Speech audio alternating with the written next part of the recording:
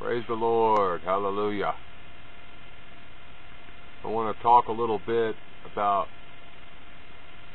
the sure mercies of David. Hallelujah.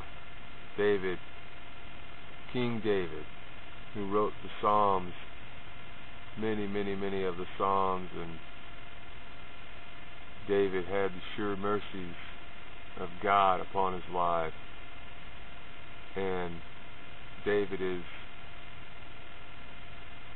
he was a man that had so many faults and failings and so much sin, and just, he was a murderer,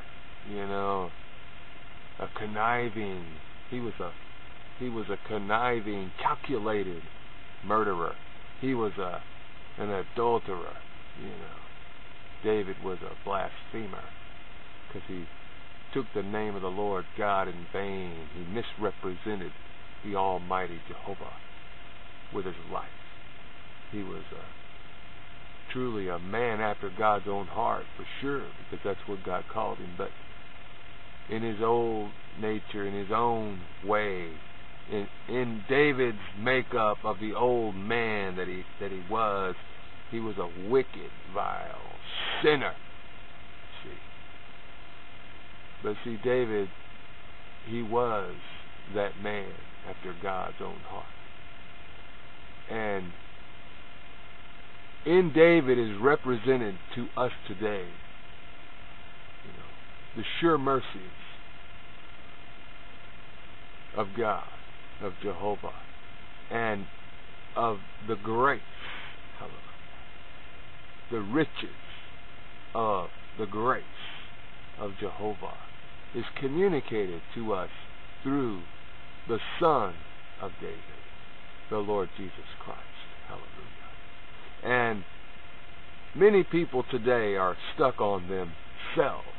They think they have to work to make it in to the kingdom. They think they have to do something. Okay.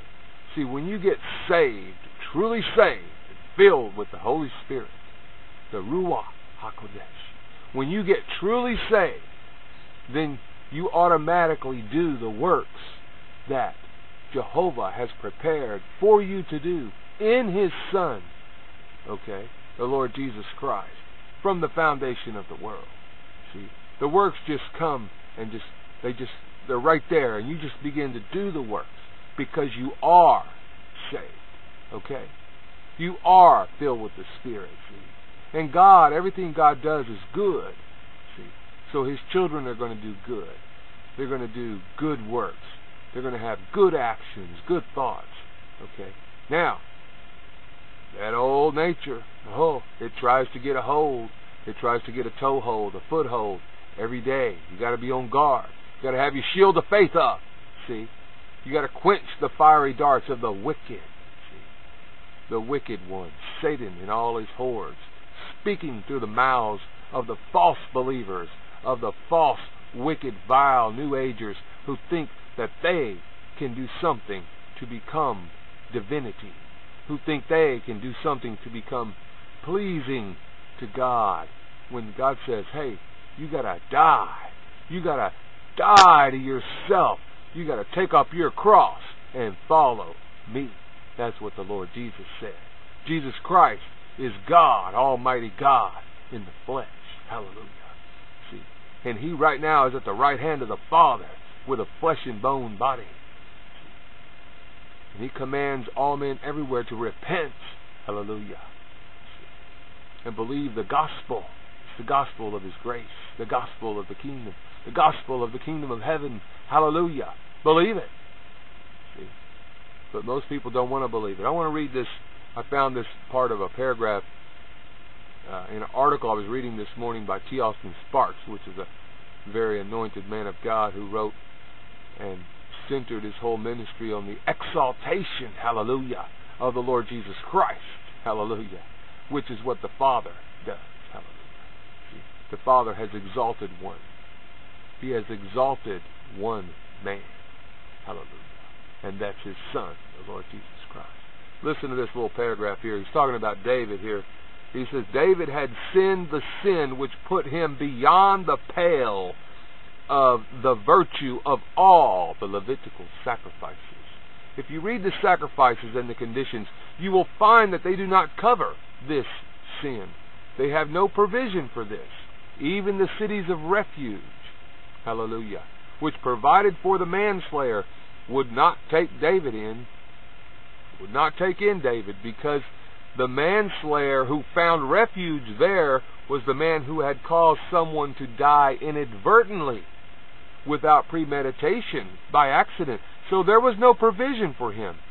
A man who had premeditated, planned, schemed, and brought about a death, the city of refuge had no place for him. No sacrifices provided for him. Therefore, no sacrifices provided for him. Therefore, see, David had no, he couldn't go offer a lamb for the sin that he couldn't do this. See, he was condemned. See, according to the Levitical law, David should have been taken outside and stoned to death. You see?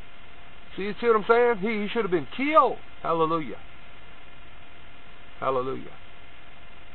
In this Psalm 51, David says, sacrifice and offering and burnt offering thou desirest not. It is no good. I have not any. He was out of the pale of all their sacrifices and their virtue by premeditation.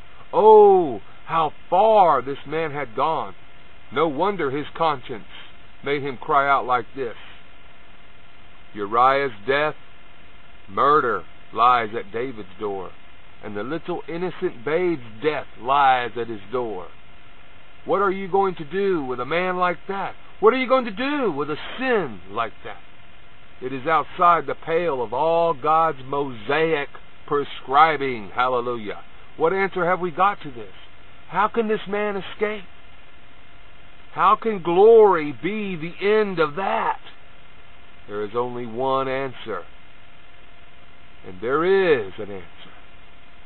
Grace. Hallelujah. Grace goes beyond all Old Testament limits. Hallelujah. But if you don't believe in it, if you don't believe in the one who is grace, the Lord Jesus Christ, if you don't believe and say, Lord, and beat your chest and say, I'm a wicked, vile sinner, I deserve hell, I deserve death, please forgive me, Lord. If you don't cry out to God to give you that repentance, to give you that knowing that you're a hell-bound sinner, then you're going to hell. Okay? You need the grace of God in your life. You need the grace and the sure mercies of David in your life. And they come to you by the Lord Jesus Christ, who did say, it is finished. See? It is finished. It's all summed up in Christ. You cannot add to the work of Christ. Okay? You cannot come in now and Jesus did the work on the cross and poured forth His blood, His life for the world, and now come in and add the law to that. See, He fulfilled the law. He is the Lamb slain from the foundation of the world. Hallelujah. See, there is no time with the eternal Almighty Jehovah. You people who think you have to work your way into the kingdom by the law, you need to repent before it is too late. In Jesus Christ's name, amen.